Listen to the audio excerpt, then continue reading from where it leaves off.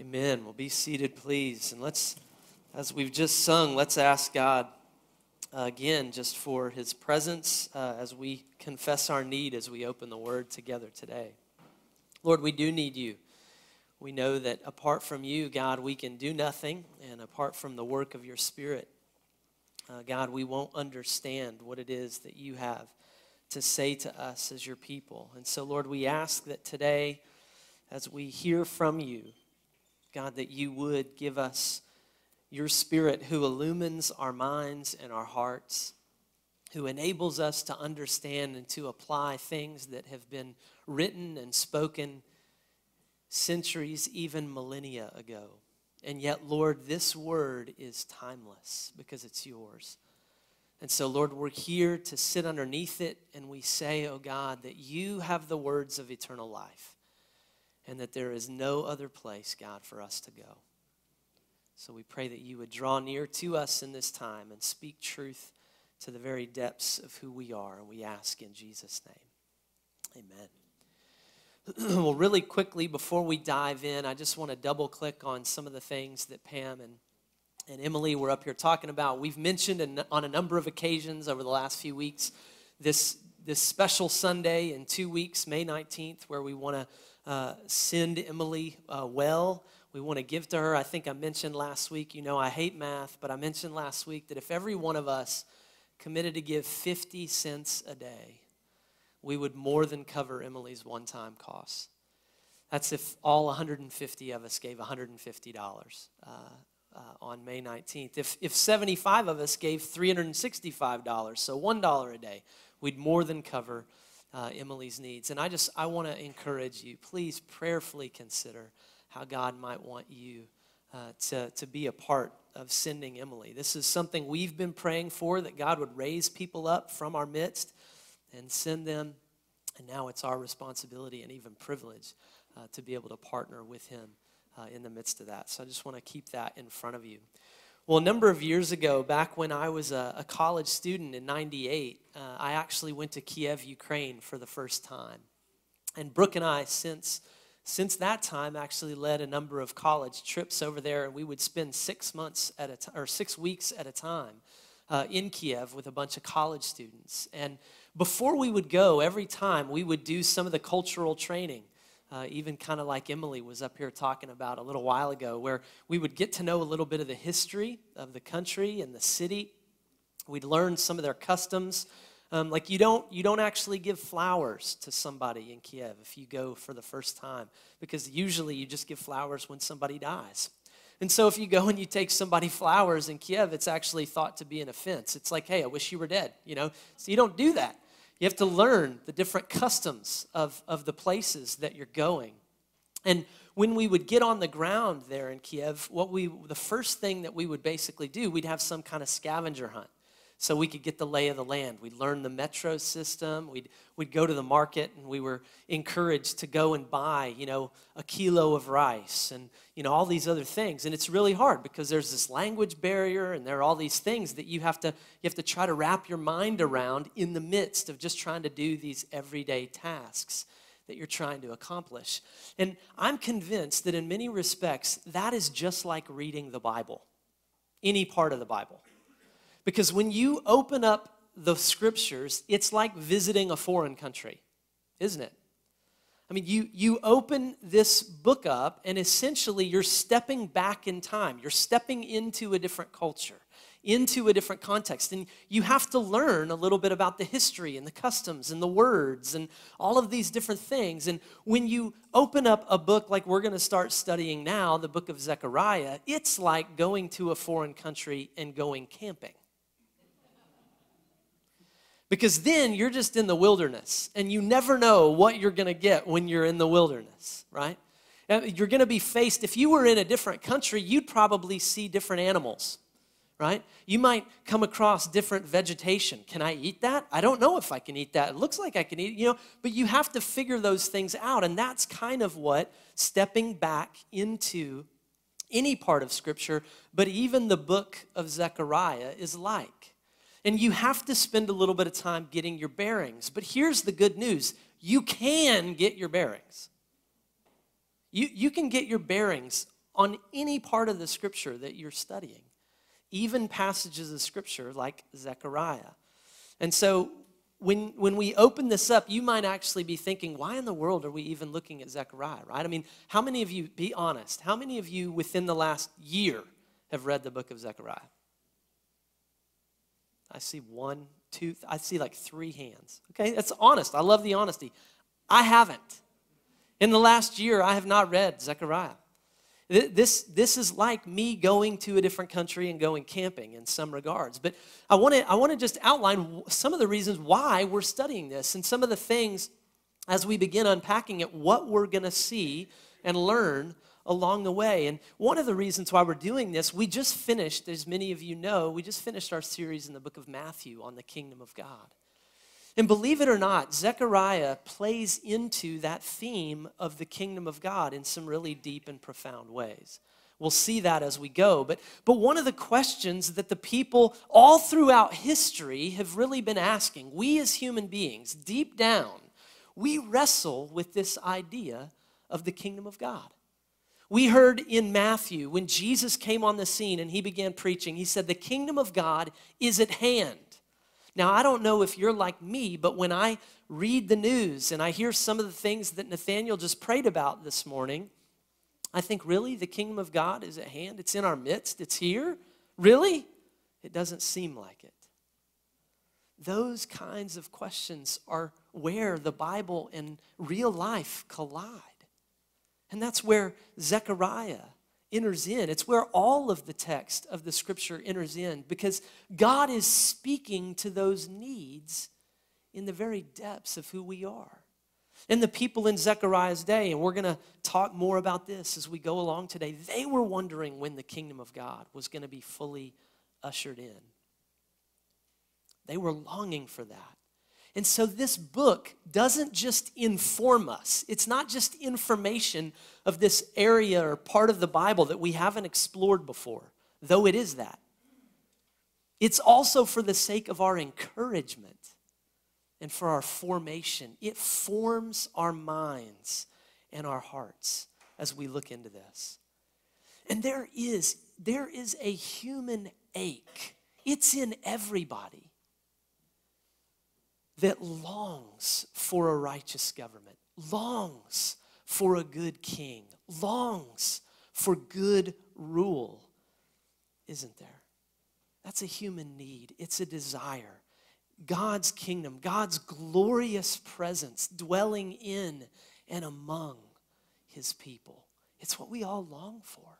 One of my professors once wrote this in his book, Renewal as a Way of Life. He said, when we read the Bible, the kingdom of God is the central theme which ties together everything in both the Old Testament and in the New. And now listen to this. This is the important part. There is a reason for this. One of the ruling passions of humanity is the search for a righteous government. This search is the plot of the Old and New Testaments. Yet the Bible begins with man and woman rejecting the rule of God in order to exercise their own rule. And the effect of this revolt is to make human beings puppet kings, clinging to the illusion of independent control while actually enslaved by their own passions and by darker spiritual forces. Do you see that? Do you feel it? Because I think he's completely right. The bottom line is, we are all left asking, right? Where is the king? When's he coming? What's it going to look like when he gets here? Where's the kingdom of God? We're either asking that question or, as this says, we're trying to set up our own puppet kings, make our own fiefdoms, so to speak. And Zechariah is speaking into the midst of that. He's anticipating and describing the kingdom of God, God's glory in our midst. That's where we're going. That's our context. Now, I really want this to be fairly interactive today. So I'm going to ask you a few questions now, and I really want your responses. When you think of the book of Zechariah, what comes to mind? Are there any verses that jump out at you? Are there, like, what's going on when we get out into the wilderness of Zechariah and we set up our tents and we start camping? What comes to mind? Lampstands. There are some lampstands. We're going to talk about that. What else? Yeah, Susan? Okay. Okay, so Israelites, there's going to be allusions to the Israelites in the desert after they came out of Egypt. Anything else?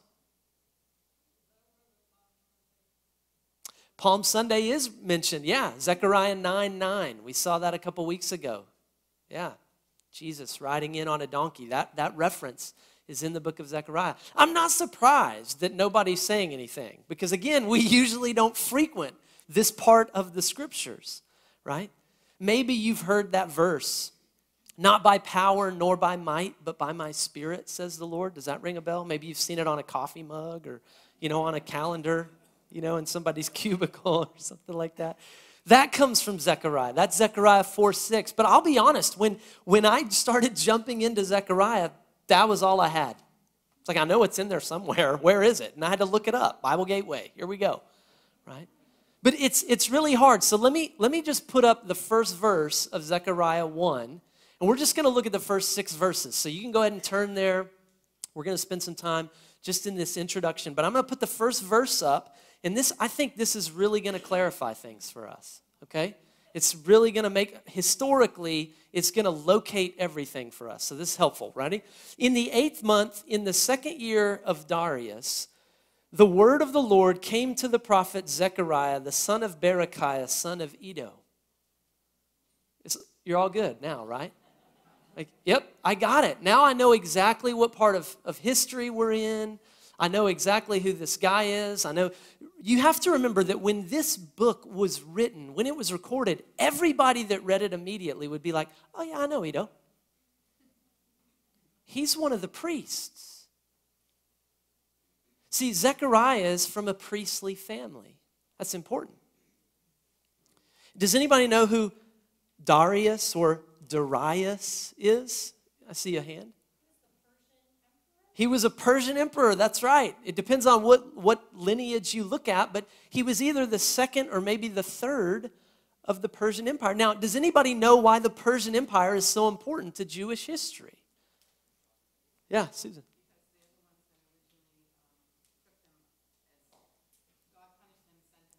So God punished his people, actually sent them to Babylon first, and then Persia conquered Babylon.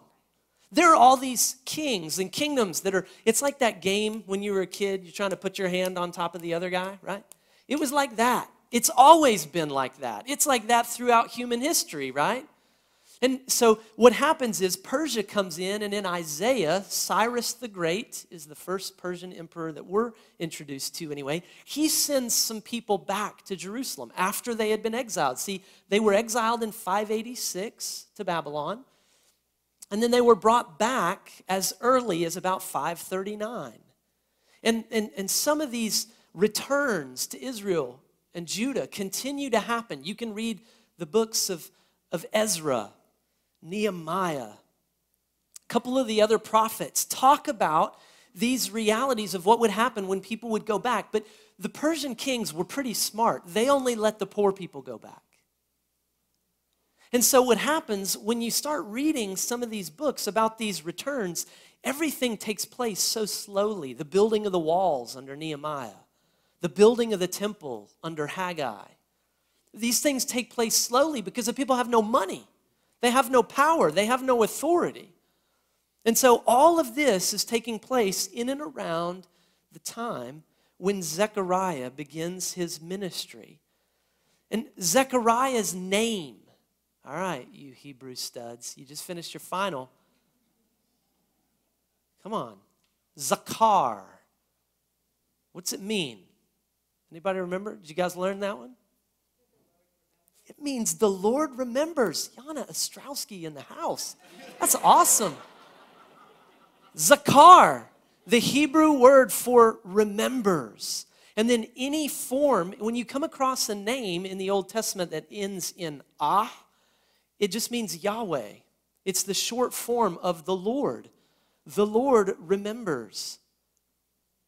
Zechariah.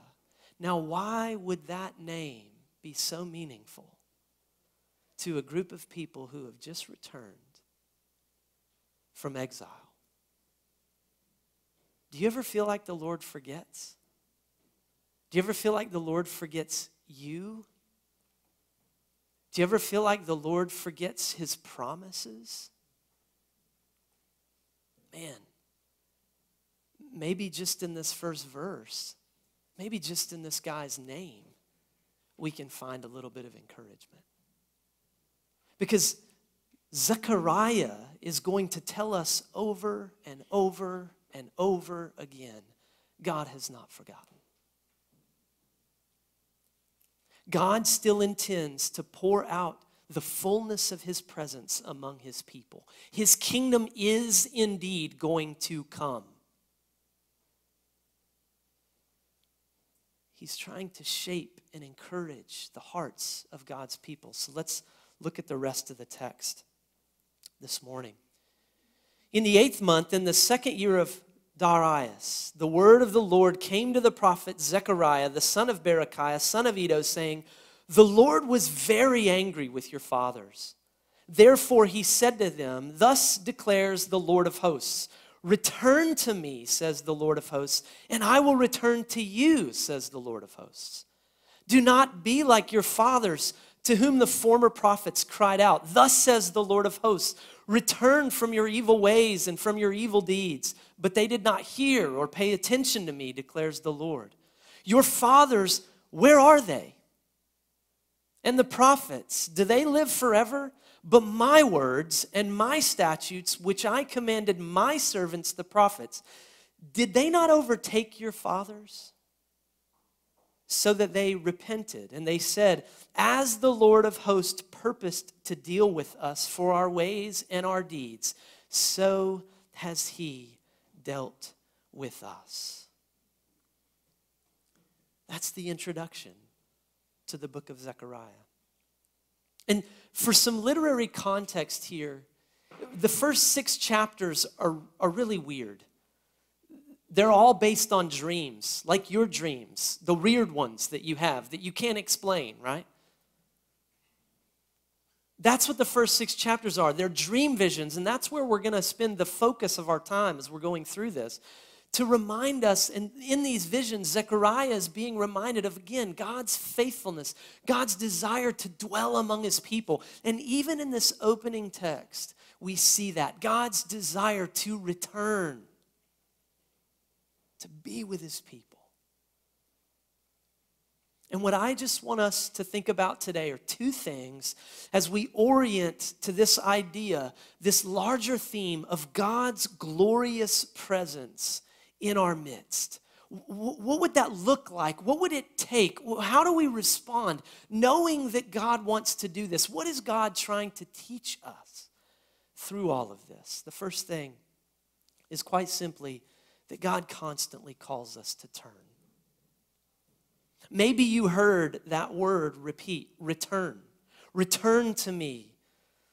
That word is used 4 times just in this text, but did you know if you do a word study of the word shuv in Hebrew, you find 1,075 occurrences in the Old Testament. I looked at every one of them. I didn't. But there's one example in Deuteronomy 30 that we need to get our minds around. And let me ask you another question real quick just to set the context here. When you think about a prophet and what a prophet's job was, what was it? What did a prophet do? They prophesy. Thanks, Nathaniel. That was helpful. What's a prophet do? Okay, they tell the people of their sin and to repent. What else? What's that? They minister to the people of God. They're mediators, okay? They share a message from God. And a lot of times, they have kind of a future bent to it, don't they? And oftentimes we might think about a prophet as like a fortune teller. But more of what you just said is what a prophet does. A prophet is like a prosecuting attorney in many respects. When you think about a prophet, that's what you need to think of. They are there to prosecute a covenant lawsuit. They're there to tell the people of their sins, to call them back to faithfulness to God. And so when you are reading the prophets, you need to also always keep in the back of your mind Deuteronomy 28 through 30. Now, how many of you have read that in the last year? Oh, a couple more. Nice. Deuteronomy 28 through 30 is very important. And we're going to look at part of that this morning around this word, turn. Listen to what God said. When all these things come upon you, what happens in Deuteronomy 28 through 30 is half the people of God are standing on one mountain and half on another. And this half says, they shout across the valley to each other and they say, hey, if we disobey God, here's what's going to happen. And then this group of people says, yeah, but if we obey God, this is what's going to happen. And then it all kind of climaxes here in chapter 30. When all these things come upon you, the blessings and the curse which I have set before you, and you call those things to mind among the nations where the Lord your God has driven you, and you return to the Lord your God, you and your children, and you obey his voice and all that I command you with all your heart and all your soul, then the Lord your God will restore your fortunes and have mercy upon you. And he will gather you again from the peoples where he has scattered you. If your outcasts are in the uttermost parts of heaven, from there the Lord your God will gather you, and from there he will take you, and the Lord your God will bring you into the land that your fathers possessed, that you may possess it, and he will make you more prosperous and numerous than your fathers. God, in Zechariah's day, has just fulfilled part of this. He's bringing people back. They've repented. God, though, is still inviting his people to turn. Return to me, says the Lord of hosts. And God never tires of calling his people to turn, to return, to repent. We heard Jesus say that, right? When he came on the scene, when John the Baptist came on the scene, preaching and proclaiming, return, return to the Lord, repent, for the kingdom of heaven is at hand. God never tires of inviting his people to turn. Now, to what had they turned? Idols, success, comfort, the ways of the nations around them. See, God does not want to be your theoretical savior and allow you to have a functional savior someplace else. God did not save you through mere words. He saved you through his one and only Son. God is not a theoretical savior. He doesn't just speak. He puts into practice the realities that he's saying, and he expects the same from us. See, we can't say that God is our Savior, but then put our hope and our desires and our longings for fulfillment in other things. God is inviting us constantly to turn. All of those things in which you trust, in which I am tempted to trust, they will all fail us except the Lord. That's what God is saying. Return to me, to my ways. Practice, put into practice these things that you're saying. Repent, says the Lord. See, repentance, church, is a way of life. It's not an event. It's a posture of the heart. It's not a one-time deal. Repentance, if I sailed, Kevin, I would assume that repentance is like constantly staying at the wheel, making course corrections, because if I'm not mistaken, the waves and the wind would probably drive you off course.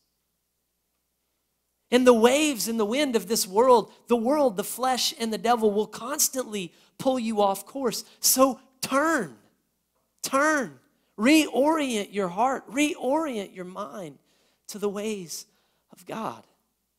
That's what Zechariah is saying. He's inviting us into that place. We cannot, church, drift into closer proximity to Jesus. You can't coast into Christ-likeness. I love the way Oswald Sanders puts it. He says, think about this. We are at this moment as close to God as we really choose to be. Ouch. So what about my heart? What about your heart? Are we reorienting them to God? Are we currently turning toward Jesus or drifting from him? Turn to me, return to me, God says. And this reality was hoped for God's people throughout the Old Testament. God constantly would call them to that. And they knew their own hearts, and we're going to see more of this in a second. They knew their own hearts were prone to wander, as we sing sometimes, prone to leave the God that we love. So, Lord, here's my heart. Take and seal it for the courts above. That's what we sing. All of that comes from Deuteronomy 30. See, this was hoped for in the Old Testament. It's happened for us now through the work of Jesus. The Lord your God will circumcise your heart and the heart of your offspring so that you will love the Lord your God with all your heart and soul, so that you will live. God has put his Spirit within us, says Paul, using similar language in Colossians 2. God has circumcised us with a circumcision not made by human hands, but through the work of Christ and through the presence of his Holy Spirit, so our lives will continue to reorient to the ways of God. So that when God sends his sonar out, it bounces off the cavern of our heart, but we respond because his Spirit is within us. Church, repentance is not evidence of hypocrisy. Repentance is evidence of authenticity. It's evidence of integrity. It's evidence of honesty before God regarding our sin. Hypocrisy is sinning and pretending that we didn't.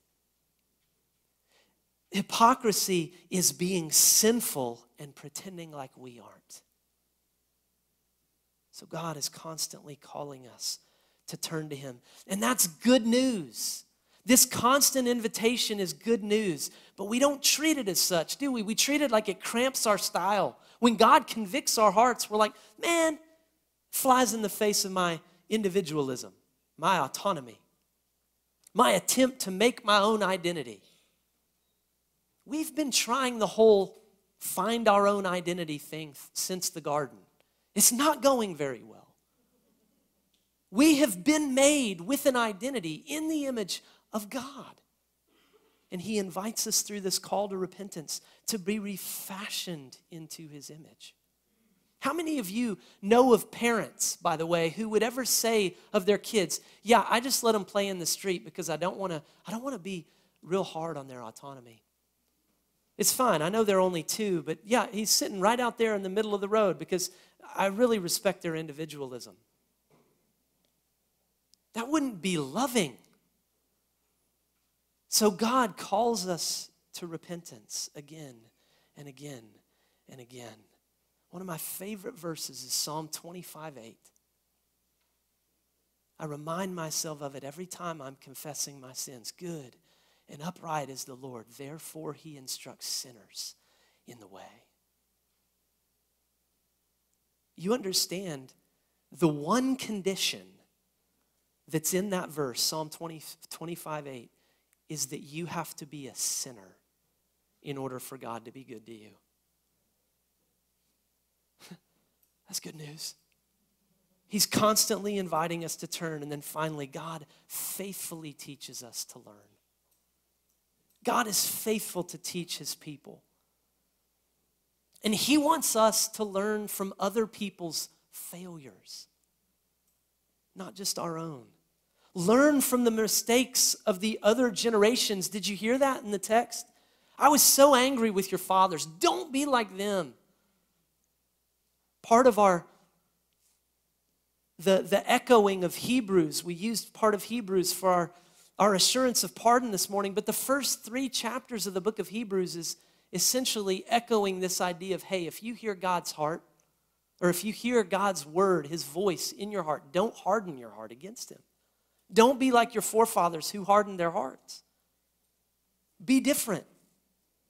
Learn from their mistakes. And see, so often today we think, well, I have to learn things personally. And sometimes you have to learn things through the school of hard knocks, right? You just have to learn things the hard way. And sometimes that is true. But isn't it great to be able to learn things the easy way? Actually through the mistakes of other people. And that's what God is inviting us into. And see, when we think, well, I have to learn things myself, I have to learn things the hard way, we're making two assumptions that I think are faulty there. First, we're assuming that we're actually going to learn when we go through something. And that doesn't always happen, does it? Anybody ever made the same mistake twice? Dang it, so have I. Right? Maybe more than twice. So to say, well, no, I just have to disobey God on my own and then I'll learn my lesson. No, that would be so dumb. And yet we do it all the time, right? But there's a second assumption that we make. The second assumption is that I can only learn from my mistakes. I've got to make them. I've got to do it personally. No. God is inviting us. He's saying here in this text, I'm constantly teaching you, learn from history. Winston Churchill once said in one of his speeches in 1948, he said, those who fail to learn from history are condemned to repeat it. So true. Don't just learn from your mistakes, learn from the mistakes of others. I love how Erwin McManus puts this. He says, if personal experience is the only filter from which real learning can come, then what of the wealth of learning that's available through the composite history of all humanity? Is there anything to be gained by listening to others? It should be obvious that those who live enlightened lives have demonstrated a unique ability to learn from everyone and everything around them. This is characteristic of an essential component of living wisely. Now listen to this. When you are your own reference point, you destine yourself to an endless cycle of foolishness. Ever been there? Experience is no guarantee of enlightenment. And if you're learning everything the hard way, you might want to ask yourself if it's possible that you're hardly learning. Ouch. Brother, dropping truth right there. God is constantly teaching us, even through the faults of others. Now, we learn primarily something about God and something about us here. Really quickly, we learn that God is sovereign. Did you hear how many times Lord of Hosts repeated there? 5 times in 6 verses, if you weren't counting. Lord of Hosts. It's built on God defending, coming to the aid of his people in Exodus 15, verse 3. God is the first warrior. And listen, as the Lord of Hosts, he will either fight for you or he will fight against you.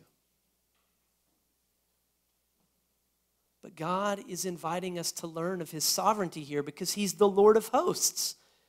And it would be important for a post-exilic people just returning back to their land thinking that they're about to get taken over again. It would be important for them to know that the Lord of Hosts is on their side. It would be important for them to remember that God is sovereign. It would be important for them to know that God is faithful. And that's the second thing that we learn here. God is not just sovereign as the Lord of Hosts, he's faithful. He keeps his promises, and he has just kept his promises to discipline his people when they disobey. The questions in verses 5 and 6 are painful, but God is just trying to get us to learn. Hey, your fathers, where are they? You know the answer to that, right? They died while they were in exile. Do you remember why?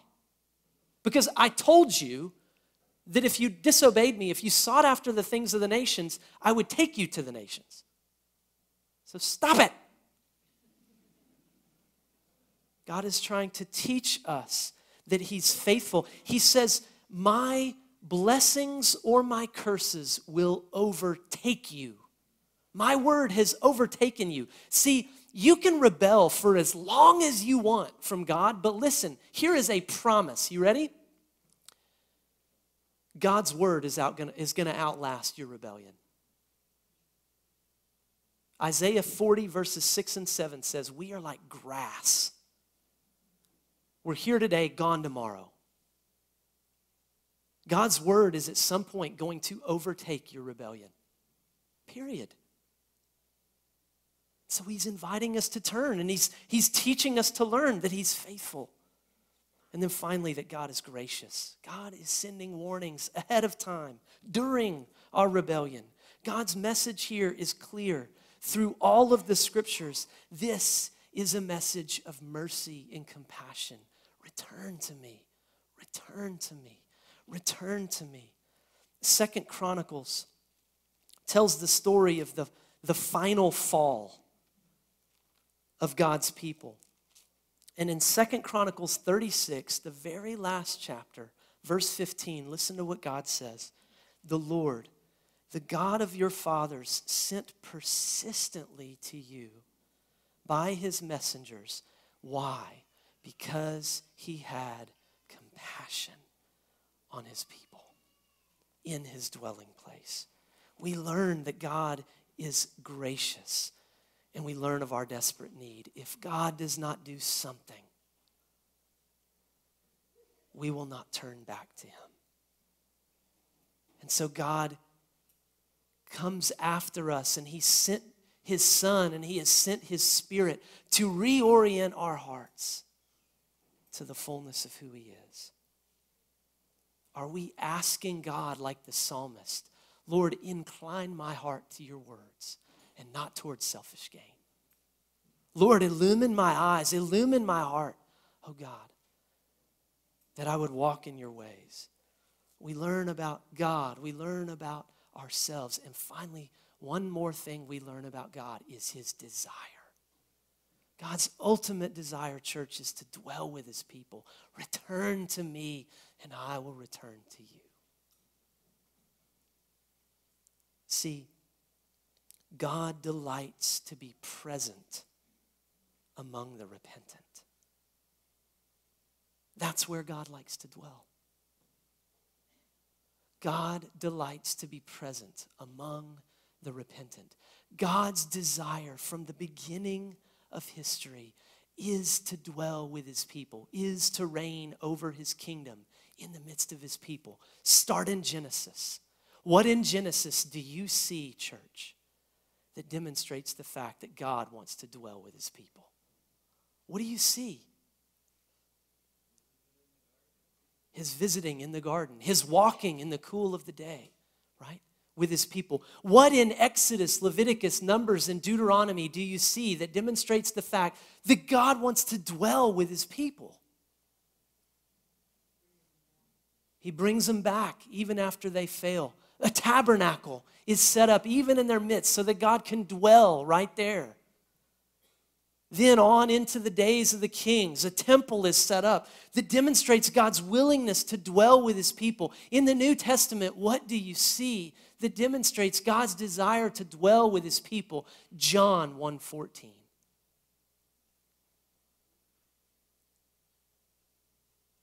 The Word became flesh and made his dwelling among us. Paul goes on, Peter goes on, James goes on to talk about the Spirit of God filling the hearts of his people so that God can dwell with his people. Church, God is doing it. The kingdom of heaven is at hand, but it's not done yet. We're still longing for the fullness of its consummation. But if you want more of God, he's inviting us to a place of deeper humility, deeper repentance, constant turning, constant learning. Because God delights to be present among the repentant. But what about us? Lord Jesus, we recognize that you invite us to that place.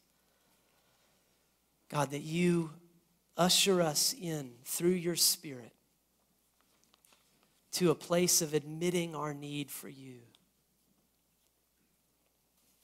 And God, we pray that you would prevail upon our hearts.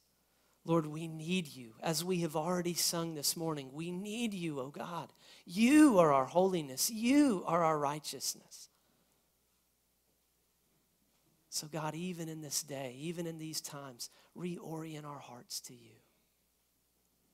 Allow us to learn of your sovereignty and of your faithfulness and of your grace and of your deep desire to be with us as your people.